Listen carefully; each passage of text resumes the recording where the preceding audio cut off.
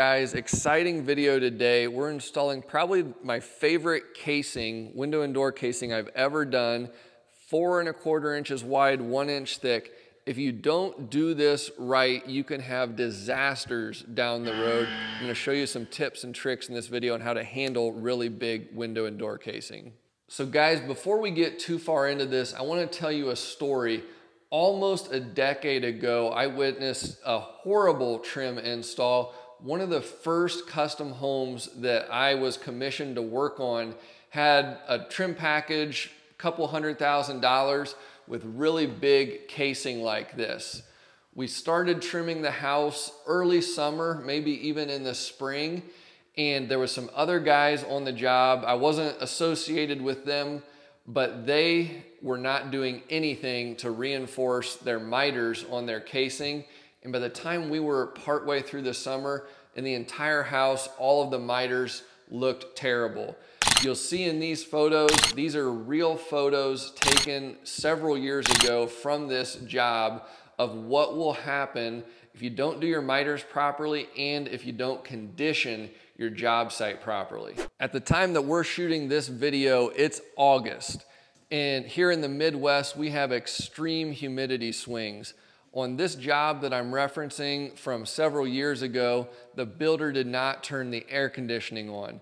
So as we started installing our millwork in the spring with lower humidity, the house filled up with humidity and everything started to blow apart. So here in this house, it's a completely different story. The humidity is controlled, the air conditioning is on, which naturally dehumidifies, and it ensures that whenever we install this millwork, it's gonna have the best chance possible of holding up for the long haul. You'll notice in these photos of that job in the past, even the newel posts, the trims on the newel posts blew open.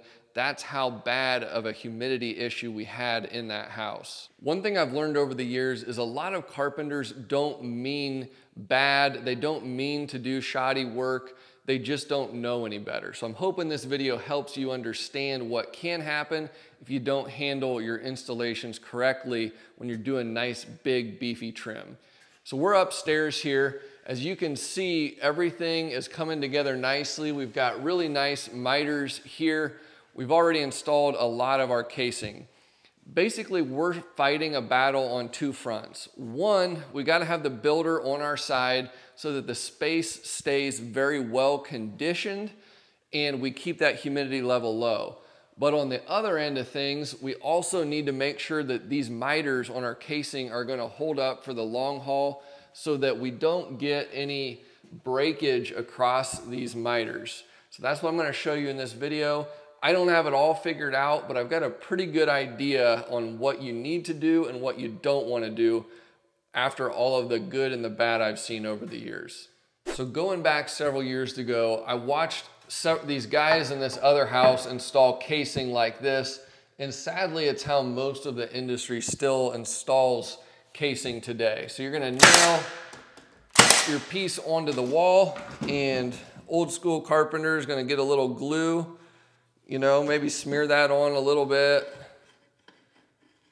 He's gonna take his next piece, put it right up there.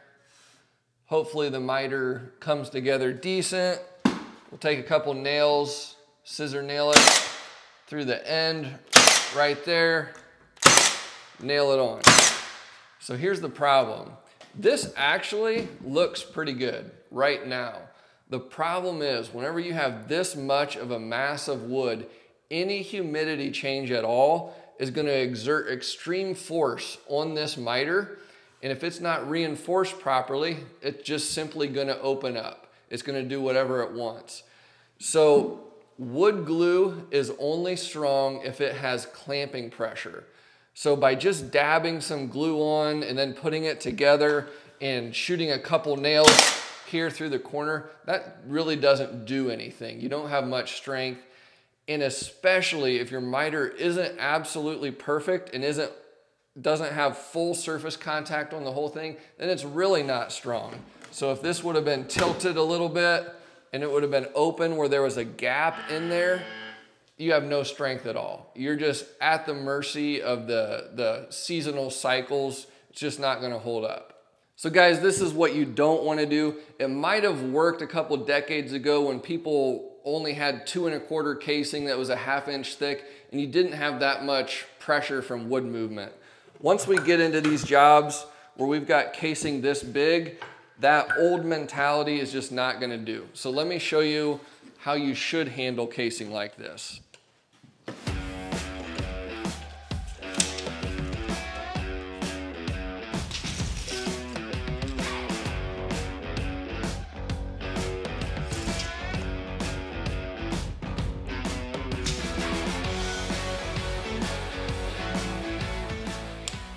So I preach job site setup all the time, but again, we've got our trim rack here, casing, we're gonna pull it right off. In just a matter of a few footsteps, we're on the miter saw wings ready to cut. Quick tip guys, for a long time, I've been a big fan of FS tool miter saw blades. I switched recently and I'm trying a different blade out. This is a Forest Chop Master. It's a little bit more affordable than the FS tool blades, but it's very aggressive. You'll notice as I'm cutting this stuff, it really tears through the poplar quickly. Cut quality is decent, but I really like how aggressive it is. So getting ready to measure this, another trick here, line up the inside of your miter on the, could be the end of your saw. Here I'm doing it on my crown stop channel. I'm gonna hook my tape on here, and then I'll pull down and mark my measurement.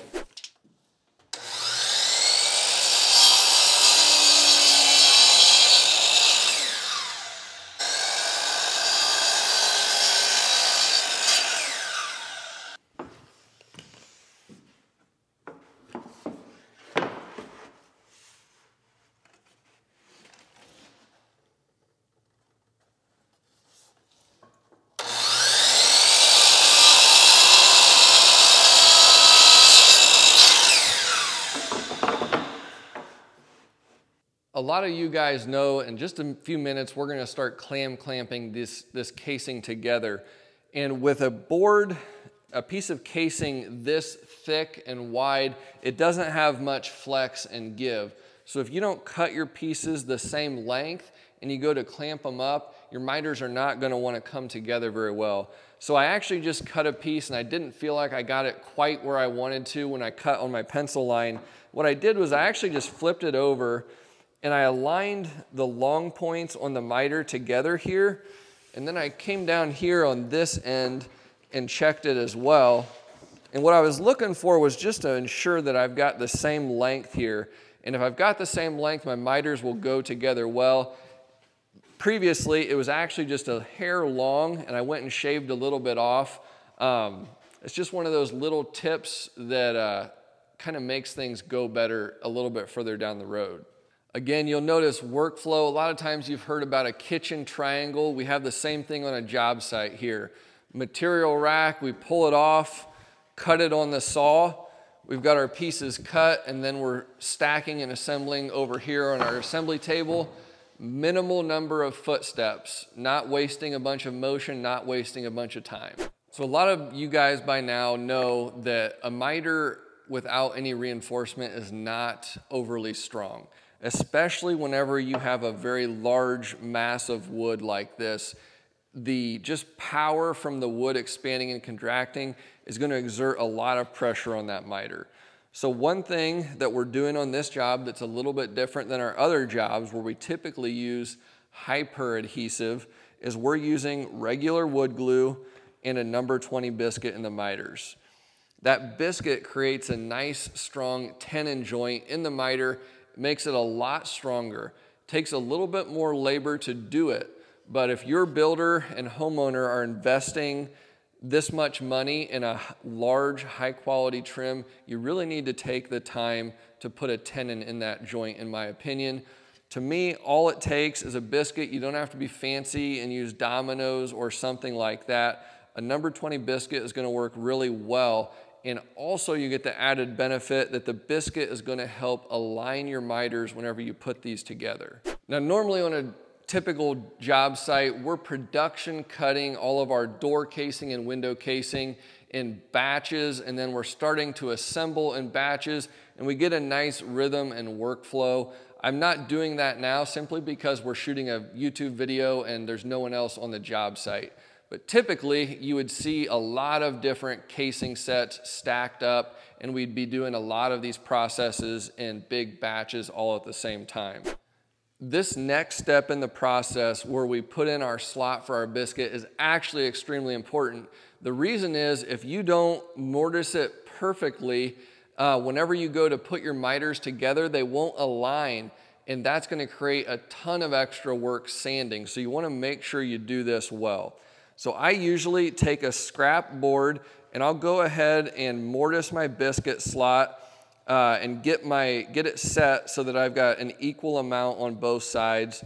So that looks really good right there. Now, does the slot for my biscuit need to be perfectly centered? No, it doesn't. Now, here's the interesting thing that we found with this casing profile. If you try to center your mortiser here, it's very unstable.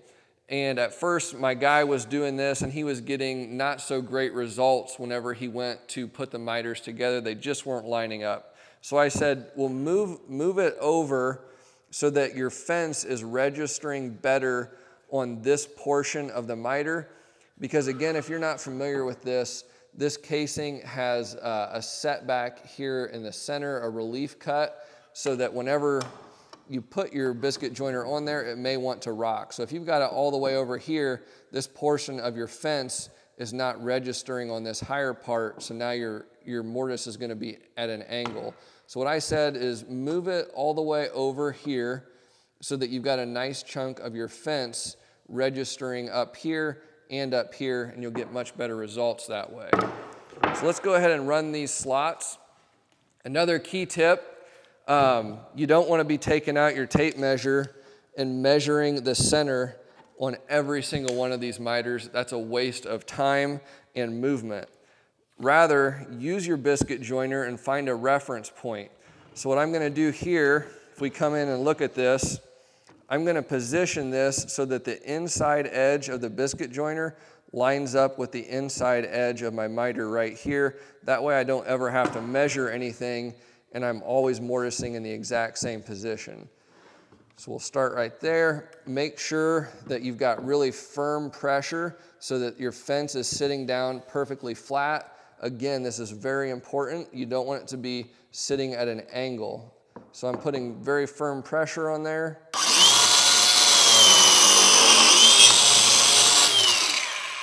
And then we'll work our way through our stack. So this is an actual real life example of what you don't want to have happen and why it's really important that if you're doing this, you're paying attention, or if you're delegating this to another guy on your team, that they know what they're doing as well. I had my grip a little bit too firm whenever I did that, and the fence was tilted, and I had to remortise that. If you get in here real close, you can see how much that was off. Right there was the difference. That was my first time, and then that's what it actually should have looked like right there. Now, if I hadn't remortised that, which created a larger mortise than I wanted, but I would have went then to align my miters, and this one would have been much higher or much lower than the other one. So if we come up close right here, you don't want to end up trying to put these together and have this sitting really high, because then that's going to be a pain to sand out. We want to get these biscuit slots so that they're perfect, so that when we put this together, there's extremely minimal sanding and it'll go really quickly.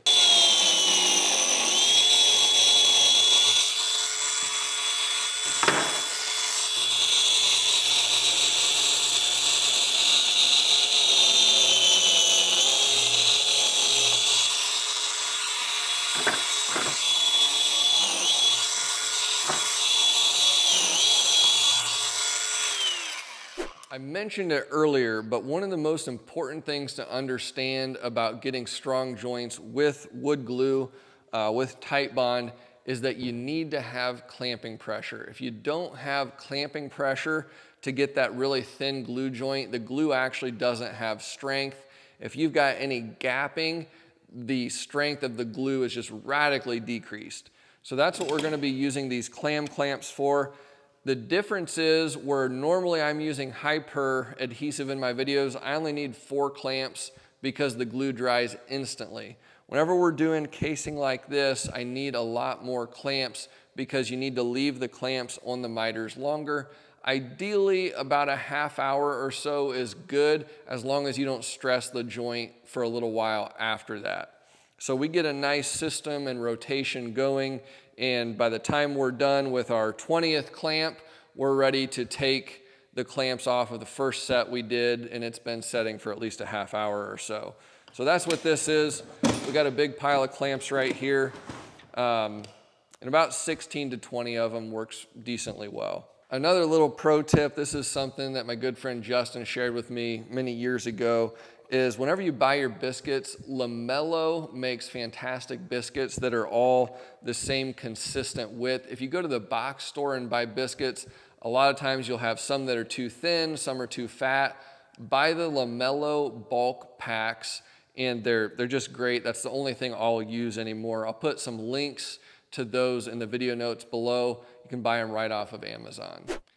It's time to glue up. There's a couple key rules to remember whenever you're gluing up. 1, you need enough glue. 2, you don't want too much glue. The reason you don't want too much glue is you're gonna have to clean it all up after it squeezes out. That's a big waste of time and just kind of annoying. So whenever I glue these, I like a fast cap glue bot here. I try to get just the right amount on here so that I'm not having to wipe a ton off. And ideally, this is about how much I want right there. Give a little wipe on your tool belt. And I do glue both sides. Some guys might only glue one side. I like to glue both sides so that I've got a wet edge on both sides of the miter. Now, a lot of times I'll see guys, whenever they're gluing, they're putting a ton of glue on like this. And I mean, they're just globbing it on. And that is just completely unnecessary. And if you have too much glue, it'll actually compromise the glue joint because it's not allowing the wood to squeeze together. So you don't want too much on there. I'm gonna wipe that off. Now, how do we treat the actual biscuit joint? I'm OCD enough, I like to always put some glue on both sides of the biscuit. I like to know that I've got coverage on the whole biscuit. I'll take this little fast cap glue bot, and I like it because it lets me get right down in there into that tenon. And I want enough in there to get, again, a good glue joint. You're gonna get some squeeze out, but you don't want too much. Now, it's even more critical that you get the right amount on this one, because if you load this up full of glue, it's not gonna want to clamp together very well. So just make sure you don't overglue that one. At this point, we're gonna find out how we did when we mortised our mortises for the biscuit. Pushing it together, this is what we get. I'd say this is about right. Very light squeeze out there. I'm gonna go ahead and remove that glue at this time. We're gonna get a little bit more squeeze out when I put the clam clamp on. With the clam clamp, you're gonna apply firm pressure. I like to keep it pulled inward on this side. And on the cam action side, we'll give it a twist, and it's gonna grip right in. I wanna feel and make sure that this is absolutely as close to flush as I can get it, because that's gonna be less sanding down the road. Give it a squeeze. We've got a light amount of squeeze out right here. Not bad, no big deal to clean up. That's really pretty ideal, that's what we want.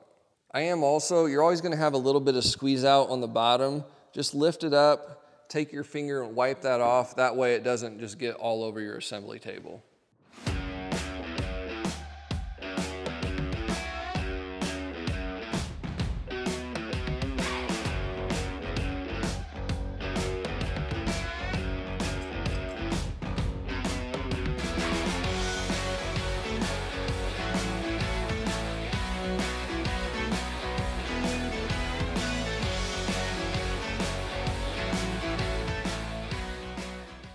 So now we're on to the last corner of our window assembly. A lot of times if you're gonna have problems, this is where it's gonna happen. If maybe your casing had a bow in it and the miters weren't cut perfectly. Another thing is if your saw is not calibrated correctly and you're not cutting a true 45 degree, you'll get everything together, you'll get to your fourth corner and it might have a gap like it doesn't want to come together. So this is where you can have some issues. If you put your clamp on it, you clamp it up and you've still got a little bit of space, pinch dogs can be great. You can just take a pinch dog and put it in. Maybe if I've got a gap up here, I'll put it in up top. If I've got a gap down here, I'll put it down on the bottom. But that helps clamp it in tighter and just takes a little bit of the tension and the responsibility for clamping off of the clamp on the outside. You will notice also, I've got 3 different styles of clamps here. I tested these out years ago. Obviously, I love the clamps. They're the best out there. These are kind of a Chinese knockoff. You can get these from Wood River. O School sells them. They're on Amazon. And then these are an old school Hartford clamp. I just got these because I wanted to test them out a couple years ago, but I try and just use the clamps for the most part. Another little note here. You'll notice on this clamp, I've got 3 teeth right here. Whenever I do a casing this large, I actually like to use all 4 teeth. With these clamps, these teeth are removable. You just back them out from the back side here, and then they'll stow right here on the side. These are threaded in right there. So I'm gonna actually grab a different one right here. What I typically like is to have all 4 pins. But whenever we're doing our more typical 3 1/4 inch casing install, I only use 3 pins. On a large casing like this, I like to have all 4 because you want that extra grip to pull it together.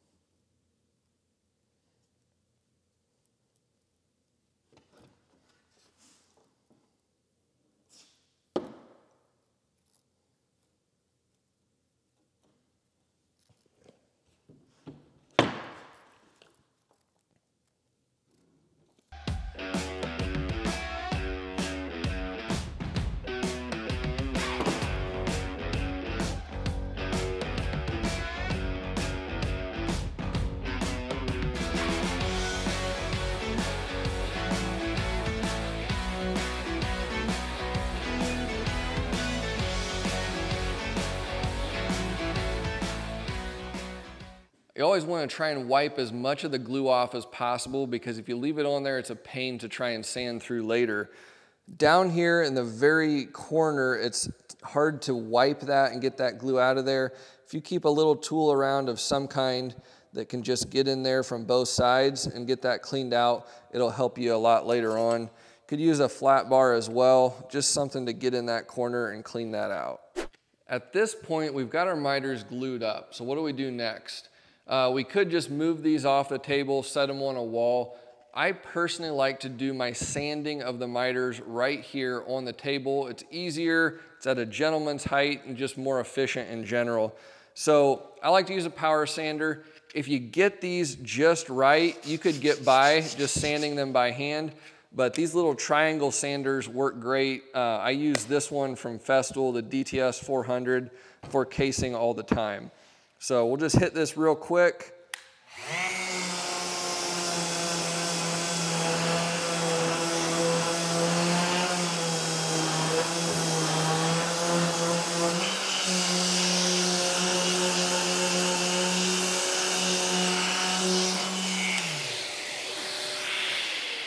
Now, because we had these perfectly aligned when we assembled them, the sanding literally only takes a matter of seconds. You're basically just cleaning off that little bit of excess glue, and it's absolutely perfect at this point. So I can't stress enough, take the time, make sure you get the miters aligned when you do this, because if this was off a 30-second, then I'm gonna have to sit here for a minute or two sanding away on this. the miter's not gonna look great, and it's just a waste in general. Let's come over here real quick to this next one. Let's take a nice close look at it. This one's pretty good. It's not perfect, but not bad.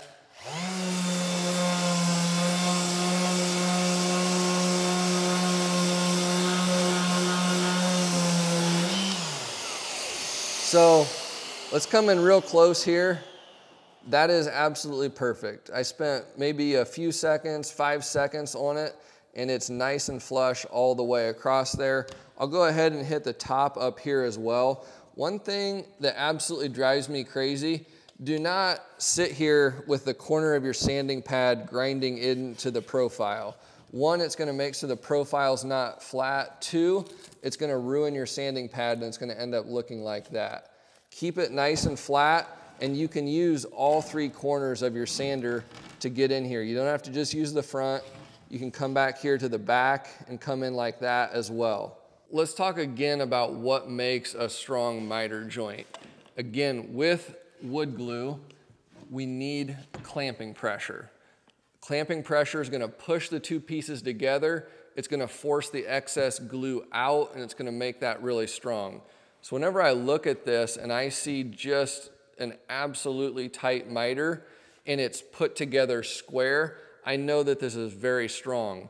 The fact that we also have a tenon in here with a biscuit in this area means that it's even another layer of strength. So that's what we want to see.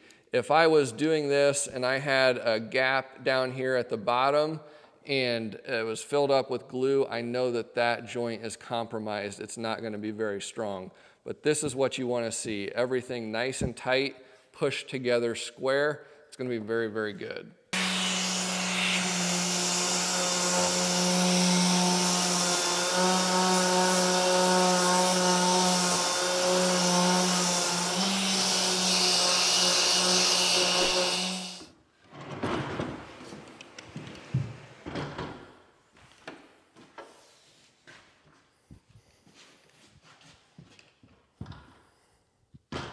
So typically when we're trimming full tilt, we've got a nice flow going where we'll have pieces cut, we'll assemble using all of our clamps, and we'll stack our pieces on the wall.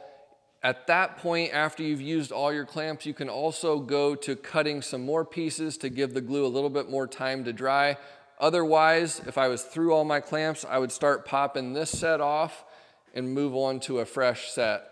Works pretty well as long as you give these joints a half hour to set up. They're not gonna break apart, but I like to give them a day if possible before I really stress them and start nailing them on the wall. Another thing is, if you wanna go ahead and start nailing them, just nail the inside edge on your doors and windows, then give it a day or two and go back and then blast them on with your 15 gauge nailer, and even put a clamp on it if you've got a bad situation, and that miter will resist breaking a lot better if it's had proper time to cure. Another quick note, I like to assemble as much as possible on my assembly table here, but a lot of times, especially on these big custom homes, we'll have big doors and windows that won't fit on this table. In that case, we'll a lot of times move the casing to the room where it will be installed, and we'll just assemble it on the floor. But we'll do all of our biscuit prep and stuff like that right here, and then put it together on the floor on those really big units.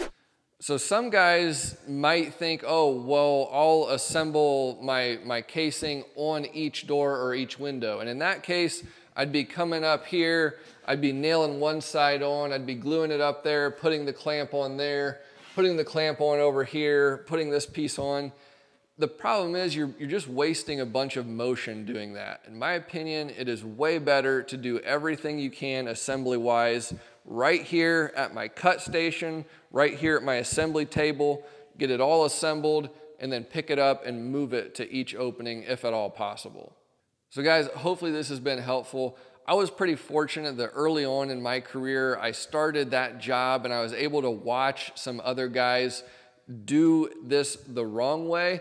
And I was actually able to see what happens to the miters just in a matter of a couple months whenever the seasons change if the miters aren't reinforced properly. So I knew early on how important this was. As a side note, on that job, all of the doors that I did, I used dominoes in the casing with clam clamps. Not a single one of them opened up. So I'm really confident in this system. Hopefully it's a little bit reassuring to you. It's helped you maybe learn something. I'm always open to learn more. If you've got any comments, let me know down below. Otherwise, we'll see you in the next video.